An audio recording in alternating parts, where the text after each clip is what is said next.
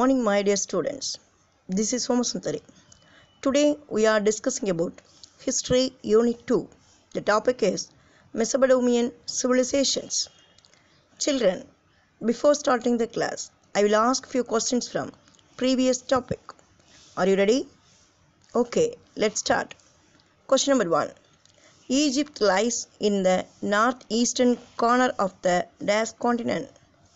Egypt lies in the northeastern corner of the dash continent. You know the answer? Yes. The answer is African.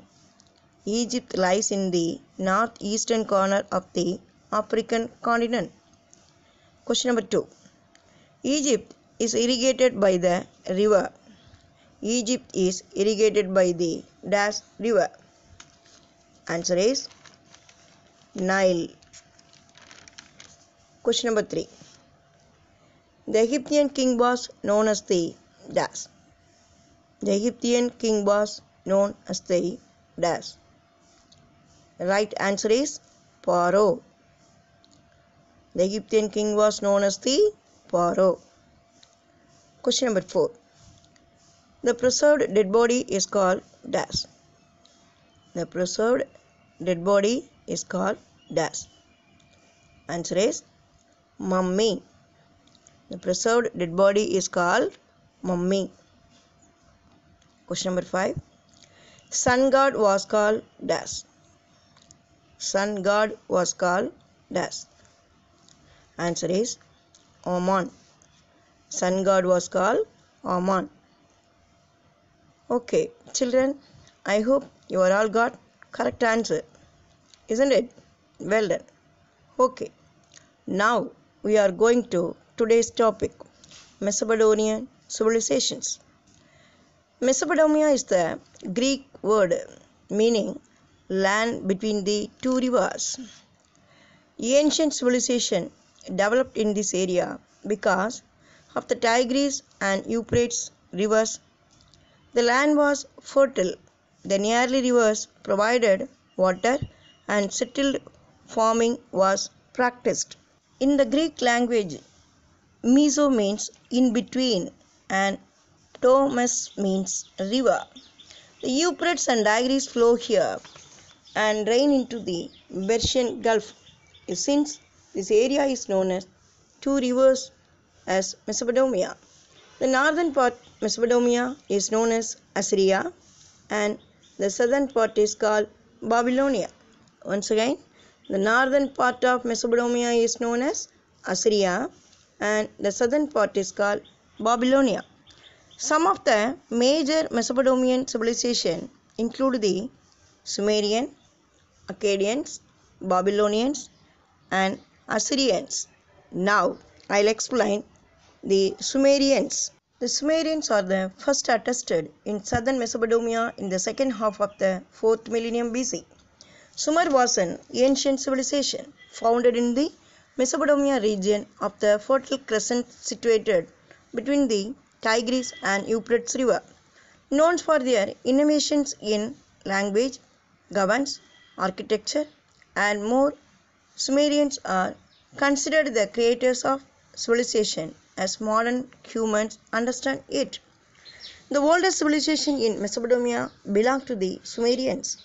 Sumerians were the contemporaries of the people of Indus and Egyptian civilizations.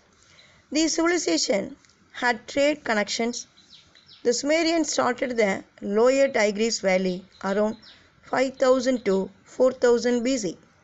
They are believed to originated from Central Asia. They founded many cities and Nippur was one of the important cities. They developed an cuneiform writing system. During the early phase of the Sumerian civilization, kings acted as the chief priest. Their political domination came to end by 2450 BC. Next, the Akkadians. The Akkadians Empire was the first ancient empire of Mesopotamia, centered in the city of Akkad and its surrounding region. The Bible also called Akkad. The Akkadians were followers of the ancient polytheistic Sumerian religion. Akkadians dominated Sumeria briefly from 2450 to 2250 BC. The Zargan of Akkad was a famous ruler. Who was the famous ruler of Akkad? The Sargon of Akkad was a famous ruler. Sargon and his descendants ruled Mesopotamia for more than 100 years. In the cuneiform records of Akkadians, mention is made about the Indus civilization. The document of Sargon of Akkad referred to the ships from Melucca, Magan, and Diliman in the Quay of Akkad. The city of Akkad later became the city of Babylonian, the commercial and cultural center of West Asia. Next, the Babylonians. Babylonia was an ancient Akkadian speaking state and cultured area based in central southern Mesopotamia. The town of Babylon was located along the Euphrates River in present-day Iraq, about 50 miles south of Baghdad, one of the most important cities of the Middle East. It was on the Euphrates River and was north of the cities that flourished in South Mesopotamia in the 3rd millennium BC. The Semitic people called Amorites from the Arabian desert moved into the Mesopotamia. They were known as Babylonians as they established a kingdom and made by Babylon its capital. By the time of the king Hammurabi, they extended their domination to the western part of Mesopotamia. The powerful states of Ur and Babylon controlled this region. The hero Gilgamesh, referred to in the first ever epic on the earth, may have been king of Sumeria. Hammurabi, the sixth king of Babylon, belonging to the first Amorite dynasty, attained fame as a great lawmaker. The Epic of Gilgamesh is perhaps the oldest written epic on earth. It was originally written on 12 clay tables in cuneiform in ancient Sumeria. Next, I'll explain the Assyrians. Assyria, also called the Assyrian Empire, was a Mesopotamian kingdom, an empire of the ancient Near East and the Levant that existed as a state from perhaps as early as the 25th century. Assyrians conquered much of the Middle East and Egypt. Assyrians were perhaps most famous for their fearsome army. They were a warrior society where fighting was a part of life. Another reason for strength was the technology used by the Assyrians. The Assyrian Empire was politically active in Mesopotamia around 1000 BC. Assyrian kings were priests of Assur, the chief deity of Assyria. Assyrian government was controlled by the emperor and provincial governors were appointed by the emperor of administered province. Assur was the capital of city of Assyria, which is the capital city of Assyria. Assur was the capital city of Assyria. Assurbanipal was a popular ruler of the late or Neo-Assyrian Empire. Who was the popular king of Assyria? Assurbanipal. He maintained the famous library of cuneiform records. Assyrians worshipped the deity of Lamuzu for production. Children, next, the society, state and administration of Mesopotamian civilization. The Mesopotamians arguably invented the centralized state and the developed kingship. Cities were political focal points as well as urban center, and leadership was passed down by kingly dynasties. As Mesopotamian culture developed, its city-states spliced into kingdoms. The Sumerian civilization had many city-states. A typical Sumerian city was surrounded by cultivable lands, and fortified Sumerian cities had the temples called ziggurats at its center. The temple was controlled by the priests, scribes, nobles were part of the government. The rulers and priests occupied the top of the social hierarchy. The ruler performed the role of chief priests. The scribes, merchants, and artisans were placed next in the hierarchy. The scribes maintained the account of the taxes and priests collected the taxes. Temples acted the storehouses of the tax commodities. Assemblies were created for the administration of the state. Cultivable lands were owned by kings and higher class of people in the hierarchy. The peasants who remained attached to the temples in the earlier phase of Mesopotamian civilization became free from that association in the later period. Not all people were allowed to live in the cities. Children, next, the food and agriculture of Mesopotamia. Agriculture was the main economic activity in ancient Mesopotamia, operating under harsh constraints, notably the arid climate and the poor soil. The Mesopotamian farmer developed effective strategies that enabled them to support the development of the first states, the first cities, and then the first known empires under the supervision of the institutions which dominated the economy, the royal and provincial palaces, the temples, and the domains of the elites. Agriculture was the main occupation of the Mesopotamian. They had developed irrigation system for ensuring the availability of water for agriculture and cultivated wheat, barley, onions, turnips, grapes, apples, and dates. They domesticated cattle, sheep, and goats. Fish was part of their diet. Next, the trade and exchange of Mesopotamia. The land of Mesopotamia did not have a lot of natural resources, or at least they did not have the area in demand during the time period. So, to get the item they needed, the Mesopotamians had to trade. In the southern part of Mesopotamia, docks were built along the sides of the rivers so that ships could easily dock and unload their trade goods. The merchants traded food, clothing, jewelry, wine, and other goods between the cities.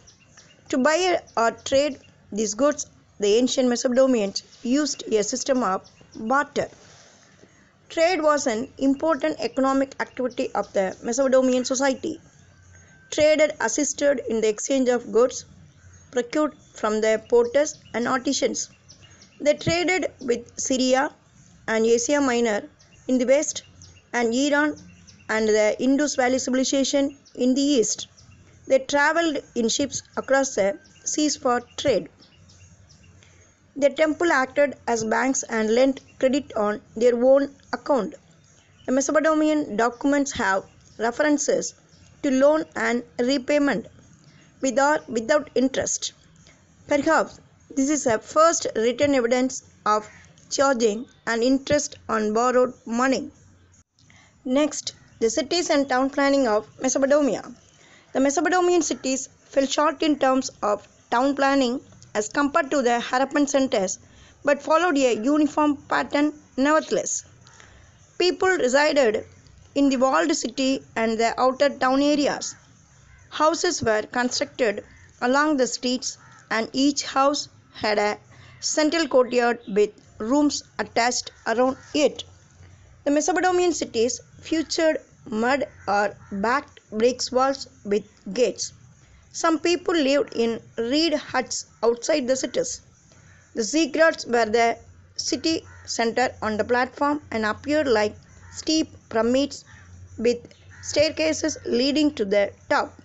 Around this temple were complexes of ceremonial courtyards, shrines, burial chambers for the priests and priestesses, ceremonial banquet halls along with workshops, granaries, storehouses, and administrative buildings. Children, next I'll explain religions of Mesopotamia. Religion was central to Mesopotamians as they believed the divine attached every aspect of human life. Mesopotamians were polytheistic. They worshipped several major gods and thousands of minor gods. Each Mesopotamian city, whether Sumerian, Akkadian, Babylonian, or Assyrian, had its own pattern god or goddesses. The Sumerian religion was polytheistic. They worshipped several gods and goddesses.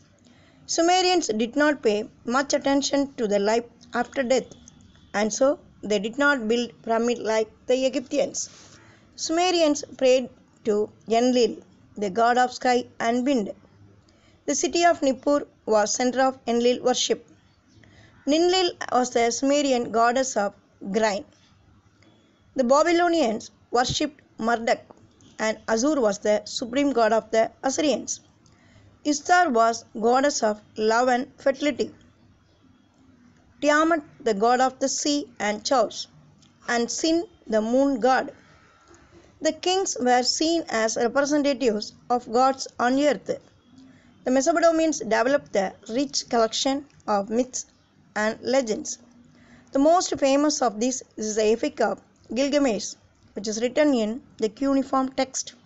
It contains a legend of the flood and the similarities with the ancient of Noah's Ark mentioned in the Bible and other myths in the Hindu Puranas.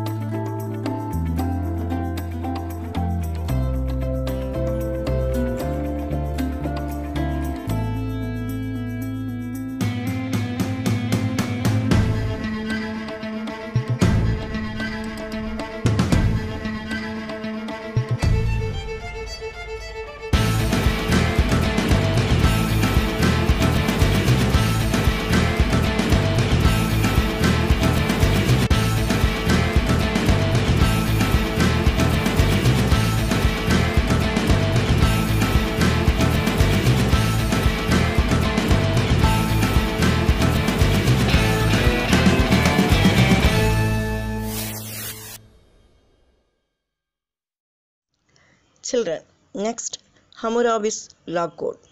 The code of Hammurabi is well preserved Babylonian code of law of ancient Mesopotamia dated to about 1754 BC.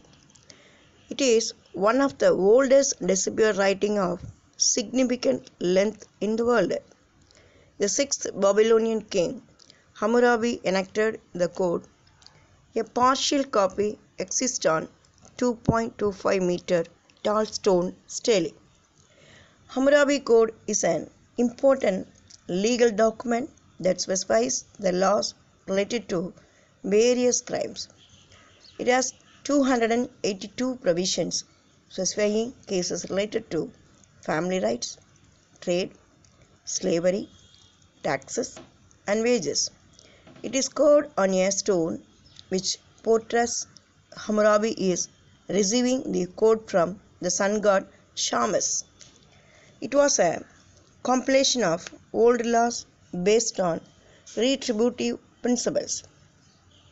The eye for eye and tooth for tooth form of justice is used in the Hammurabi Code. Next, the cuneiform, the Sumerian writing system. The Sumerian writing system, cuneiform, was one of the earliest systems of writing invented by Sumerians in ancient Mesopotamia. The term cuneiform comes from cuneus, Latin for wedge and shape. The first cuneiform writings were pictographs created by making wedge-shaped marks on clay tables with blunt reeds used as a stylus. Cuneiform is not a single writing system. However, the term actually encompasses several different kinds of writing systems that developed over time, all which consisted of individual signs made up of wedge shape. Cuneiform is the Sumerian writing system. The shape of the letter is one from a wedge, hence it is called cuneiform. Evolving around 3000 BC, it is one of the earliest scripts of the world. The Epic of Gilgamesh was written in this script. They used this script for commercial transactions and writing letters and stories. The clay tablets contain loads of information on the Sumerian civilization. The development of script in the world. The development of script is an important milestone in human history. The writing system began to emerge in Sumeria in the later part of 4th millennium BC. Hieroglyphic is the Egyptian system of writing developed in early 3rd millennium BC. The Harappans also had a system of writing around the same period, but it has not yet been disappeared. The Chinese civilization too developed a writing system from very early period.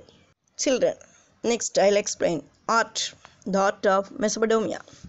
Mesopotamian art survives in the number of forms: cylinder, seals, relatively small figures in the round, and reliefs of various sizes, including cheap blocks of molded pottery for the home. The Mesopotamian art included sculptures in stone and clay. A few paintings and sculptures from the Mesopotamian times have survived today. Mesopotamian sculptures portray animals such as goats, rams, bulls, and lions. Some mythological figures like lions and bulls with human head have also been found in their art. Massive sculptures were created at the time of Assyrian and Babylonian Empire. Signs of Mesopotamia. The Mesopotamian people developed many technologies, among them metalworking, glassmaking, textile, weaving, food control, and water storage and irrigation. The Mesopotamians excelled in mathematics, astronomy, and medicine. They developed the concept of multiplication, division, and cubic equation. The numerical system based on 60 was conceived by them. They were the ones to formulate the 60-minute hour, the 24-hour day, and 360-degree circle. The Sumerian calendar had been 7 days in a week. Their numerical system had place values. They created the water clock and lunar calendar based on the movement of the moon. They developed method of measuring areas and solids. They also developed advanced weight and measurement system. They introduced the 12-month calendar system based on lunar months. Their ideas influenced Greek astronomy. They had developed a medicinal system as well. A text called Diagnostic Handbook dated the 11th century BC. Babylonian list symptoms and prognosis. They indicates their scientific understanding of herbs and minerals. The contribution of the Mesopotamian civilization. In fact, Mesopotamia is known as the cradle of civilization due to two major contributions that emerged in the region of Sumer in 4000 BC. The invention of the potter's wheel is credited to the Sumerians. They developed the calendar system of 360 days and divided a circle into 360 units. The cuneiform is a system of writing first developed by the ancient Sumerians of Mesopotamia. It is considered the most significant among the many cultural contributions of the Sumerians and the greatest among the of the Sumerian city work which advanced the writing of cuneiform. Hammurabi's law code was another legacy of the Mesopotamians. The Mesopotamian civilization contributed to the development of calendar system and astronomy. Children, now we are going to end of the session. I hope you are all understanding today's topic. Isn't it? Yes. You must read 2 times in today's topic. Next class, I will ask few questions from today's topic. Okay? Don't forget it. Okay, children. Thank you. See you next class.